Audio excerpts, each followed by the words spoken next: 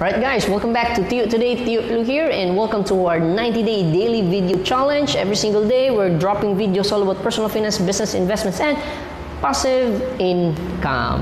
So in the previous videos, we tackled about the stock market. How does it work? How you can make money? And why do companies list themselves in the Philippine Stock Exchange? And why you as an investor buy and sell these shares of companies? Anyhow, ngayon yung pag-usapan natin next would be, okay, what if wala kang time for investing in the stock market? You don't have that much time. Kasi ganito, if you want to invest in the stock market, right, you need to invest time. You need to read business news. Okay? Business news. Di ba, as I mentioned in the previous videos, sa newspaper, may business section dyan, di ba? Diyan mo makikita lahat ng mga balita all about the different stocks that are listed in the market. Okay? Kasi again, they are publicly owned. The public has the right to know ano nangyayari sa mga companies. Okay? Kasi they are publicly owned. Partly, di ba? Mahilig ka bang magbasa ng business news or show business news lang yung binabasa mo, yung showbiz, di ba? So, dapat as an investor, you also need to be acquainted with this one. Okay? And by the way, before tayo mag-proceed, okay? If you haven't seen the previous videos, balikan mo day 1 up to day something 14 na ngayon, I think, or day 15 na ba ngayon? I don't keep track anyhow. Or visit freedomloveph.com. Again, that's freedomloveph.com, and you'll discover different topics there, all about personal finance, business, investments, and passive income. Alright? So now going back. Next, if you invest in the stock market, do you have time to be online 9:30 a.m. to 3:30 p.m.? Okay? Kasi yung stock market, para siyang merkado. It's gonna open at 9:30. Tama ba? 9:30 or 9 a.m.? Yeah. So it's gonna open at this time and it's gonna close at 3:30. If may work ka at this one, Mondays to Fridays, excluding holidays, di ba? Excluding holidays. So if may work ka ng Mondays to Fridays, tapos walang holidays din, okay? Tapos you're not online dito kasi may work ka, di ba? How can you buy and sell? How can you buy and sell your stocks? How can you monitor? Okay? Actually, meron naman mga offline hours. You can invest even if offline hours, but you cannot maximize yung investments mo. Okay? At the same time, you have to learn to read graphs. Kasi in the stock market, the market goes up and down, up and down, up and down, up and down. Okay? Do you appreciate learning this strategy? Okay? And then at the same time, if you want to invest in the stock market, dapat meron kang investable funds. Investable funds. Okay? Kasi ganito. Kung wala kang investable funds, tapos yung pera mo, may income ka, di ba? Tapos nakikita mo, yun, down yung market ngayon, it's time to add, it's time to invest. Sasabihin mo sa mga anak, hindi muna tayo kakain ngayon, ha? Kasi mag-invest tayo sa stock market. hindi pwedeng ganon. Hindi pwedeng ganon. Dapat may extra ka talaga. So, yung income mo, part of it, set aside mo, like 20%, 10%, 20%, yan yung investable funds mo. Kapag hindi talaga kaya, huwag muna. Okay? In fact, we're now at level number 3. Balikan natin muna yung level 1, increase cash flow, manage our expenses. Level number 2, we need to protect ourselves first. Kuha ka ng life insurance, healthcare, emergency funds. Alis mo lahat ng utang. Okay? And then invest. Investable funds. Okay? So, kapag ikaw wala kang time dito, wala ka naman dito, and then parang it's kind of challenging to learn all these technicalities. Okay? Pero meron kang investable funds, okay? Ano ba yung option mo? Okay? Ano ba yung option mo? Dito na papasok yung tinatawag natin na yung cousin ng stock market. Cousin ng stock market, mutual funds, okay? Mutual funds. Alright. So mutual funds, these are investment companies. Alright? They are an investment company. Tapos, yung ginagawa nila is, ayun, investors. They pool their money. Kasi, for example, may 1 million dito, may 100,000 dito. Ito naman, 1,000 pesos. Okay? Kasi you can invest in mutual funds in the stock market for as low as 1,000 pesos. Para ka lang nag-open ng bank account. Mas mahal pa nga yung ibang maintaining balance ng ibang mga banks dyan, di ba? So yung mutual funds, what they're gonna do is they're gonna invest it in two primary sources lang. Bonds, okay? Government and corporate bonds, which we tackled in the previous videos.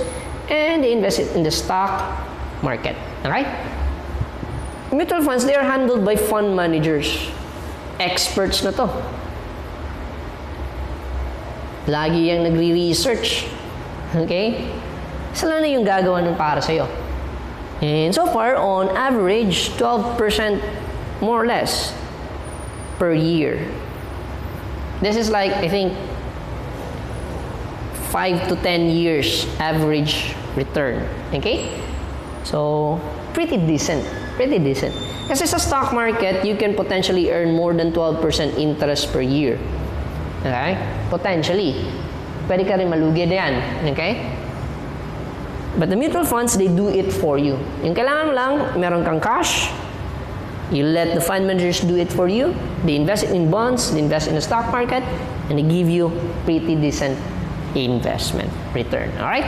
So, are mutual funds safe? They are pretty much safe. Kasi again, bonds are safe. We mentioned it in the previous video. Stock market, pretty safe also. Imagine like bibili ka ng Jollibee, bibili ka ng SM, bibili ka ng BDO. Do you think those are safe companies? They're pretty solid and stable companies, di ba? So you'd rather invest in those companies than some random company giving you 30% interest per month, di ba? Grabe yun. So, yeah, so you might want to invest in solid investments, yung mga legit and stable companies talaga. And mutual funds, dyan ini-invest nila yung pera. That's why they can give you these good amounts of return. But again, the pro is that all you need is cash and let them do it for you. The cons, since you're doing it, they're doing it for you, I think meron silang tinatawag na management fee every year, okay? Management fee. Like around 1 to 2%, which is pretty okay din. And then sometimes meron din sales load. So every time nag-i-invest ka, part of your investments, like 2%, 3.5%, kukunin yung as a sales load. Okay? Whatever is left, yun yung ma-i-invest dun sa mutual fund mo. Okay? And then, yun. That's how mutual funds work. And then at the same time, I'm also gonna share a little on cousin of a mutual fund. Cousin of a mutual fund. So yung mutual fund is a cousin of the stock market. Tapos yung mutual funds, meron ding cousin, tinatawag na UITFs. Unit Investment Trust Funds. These are bank products. Bank products. So basically, para din siyang mutual funds, okay? Pero instead na ikaw yung part owner, kasi kapag investor ka ng mutual fund, you get shares of the mutual fund company. Meaning, you're a part owner. Part owner of the mutual fund company. Okay? Si mutual fund, they invest in the stock market, they invest in big companies. Ikaw, part owner ka ni mutual fund because you get shares in return. Pero sa UITF naman, it's the same way. I think UITFs, if I'm not mistaken, they also invest it directly sa stocks. Okay? Or they invest it in mutual funds. Parang gano'n. Okay? So yung bank, the bank, they are the shareholder. The bank are the shareholder of your investments. What the bank's gonna give you are units. Units, okay? Meaning, you invested in their investment, pero si bank, siya yung shareholder. Binigyan ka lang ng units. Okay? But I think yung performance din ng UITFs slightly lower or more or less the same with mutual fund investments. Alright? So, yun yung difference lang talaga niya. Alright? So, UITFs parang mutual funds din, invested in the market. Right? But the bank, siya yung shareholder. Okay? But the mutual funds, you are the shareholder. I'd rather be a part owner. I'd rather invest directly to the mutual funds. And mutual funds will do it for you. Sila na yung mag-i-invest sa stock market. Again, if you don't have the time to learn, if you don't appreciate business news, okay, and you can go directly to mutual funds. Pero if may time ka naman, if you want to learn more about stock market, you could also do it yourself. Alright, anyway, yan yung goal ko in next following videos. Let's dig deep on mutual funds. Let's dig deep on the stock market, how it works, yung mga strategies na pwede mong gawin. And, ayun, para ma-achieve natin yung desired lifestyle natin. Alright, build multiple sources of passive income so that you'll be able to live the lifestyle you desire. Once again, Tio Pilo here, and see you in the next video. Bye-bye!